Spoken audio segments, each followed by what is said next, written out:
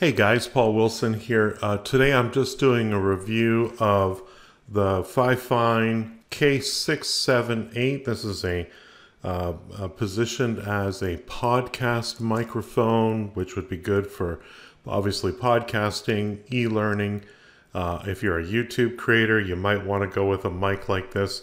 I've got it sitting on top of its box right now just to raise it to the same level here, but I'm just going to talk about some of the differences between the mic that I've been using for quite some time now. That's the Blue Yeti, and that's what you're hearing right now. I'm using the Blue Yeti to record this, and at one point we're going to switch over so you can hear the K678 as well, so you can kind of compare it here. I've got a couple of things that I want to point out. I've done a look at these. Of course, I did a recording already. Turned out I had it backwards, so it wasn't so flattering, but now I'm going to use the mic facing straight on. And actually, what we're going to do is I'm going to pause the recording at this point, and I'm going to switch from my Blue Yeti, which you're hearing right now, over to the Fifine, or Fifine, I guess it's pronounced. So let's pause, and we'll continue with the K678, and so you can hear the difference. So I've switched over to the K678 now from Fifine, and you can obviously hear the difference, or you should be able to hear the difference. One of the things that should be noted, there's some differences between these two microphones. And if you take a look on your screen, you can see, of course, I've created a little mini chart here to point out the fact that the Fifine K678 is a cardioid microphone only, whereas the Blue Yeti also offers bidirectional, omnidirectional, and stereo.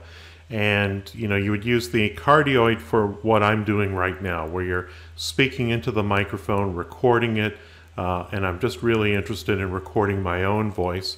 Bidirectional would be ideal if I was doing an interview between myself and another person, and of course that's something the Fifine K678 isn't suited for.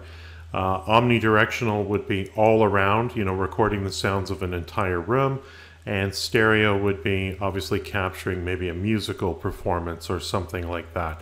So again, if you're just looking for a vocal mic, the Fifine K678 will do a fine job for that.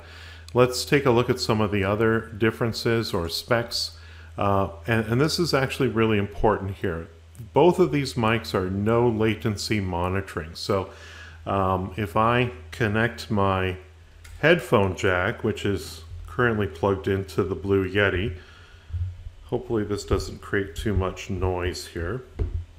There is a microphone jack, or sorry, there's a USB plug on the bottom, as well as the headphone jack. So now that I've got the headphone jack, I can hear the microphone in my ears, and I'm not hearing a delay from when I speak to what I hear. So it's really good for monitoring your performance, monitoring what you're saying, and of course you can control the levels, not only the headphone volume, but the microphone gain is on the other side here.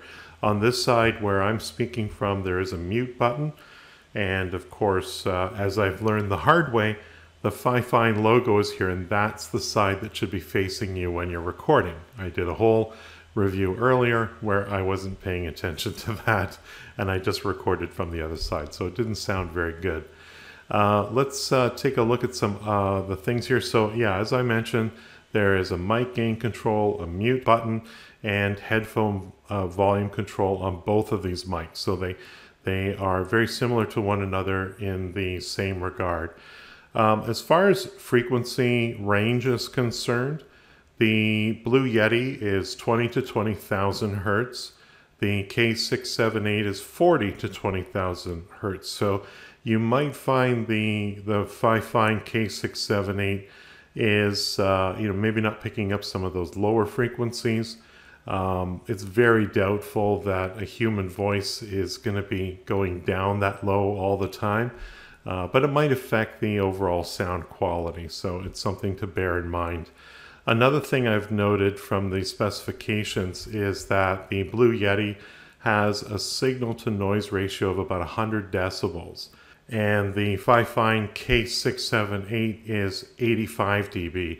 What that means is, well, looking at it one of two ways. You either will end up with more noise on the K678, or if they're at the same noise level, I'll get a little less signal out of the K678. So basically, in a nutshell, more noise on the K678 there. So, but all of this needs to be taken with a grain of salt, because if you're not like me, where you don't have a Blue Yeti and you're looking for a first-time microphone and you're trying to be a little bit more cost-effective, this would be a good choice, because when you compare the Blue Yeti, now I'm dealing with Canadian dollars because I'm from Canada. The Blue Yeti is $180 Canadian on Amazon.ca on the day that I'm recording this, whereas the K678 is 95 Canadian. And I think when you find this in US dollars, it's about 65 US dollars. So it's a really good value. It comes with the same accessories. Both of these include a USB cable and a mounting stand. Of course, my Blue Yeti, I've gotten other mounting solutions added here, and that would have cost me extra. But out of the box, the Blue Yeti would have come with a very similar stand for a desktop use. The Fifine has this very sturdy design, and that's something I noted when I took it first out of the box.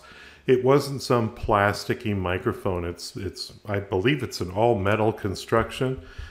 These knobs on the side might be plastic, but the rest of it, the stand, the microphone itself, it seems like an all metal construction, and it has some weight to it. There's definitely some quality and construction quality that has gone into the making of this microphone. So in summary, if you're looking for an affordable microphone, but one that's good quality, good enough for doing YouTube or podcasting or doing narration for your e-learning courses, the Fifine K678 is a great choice.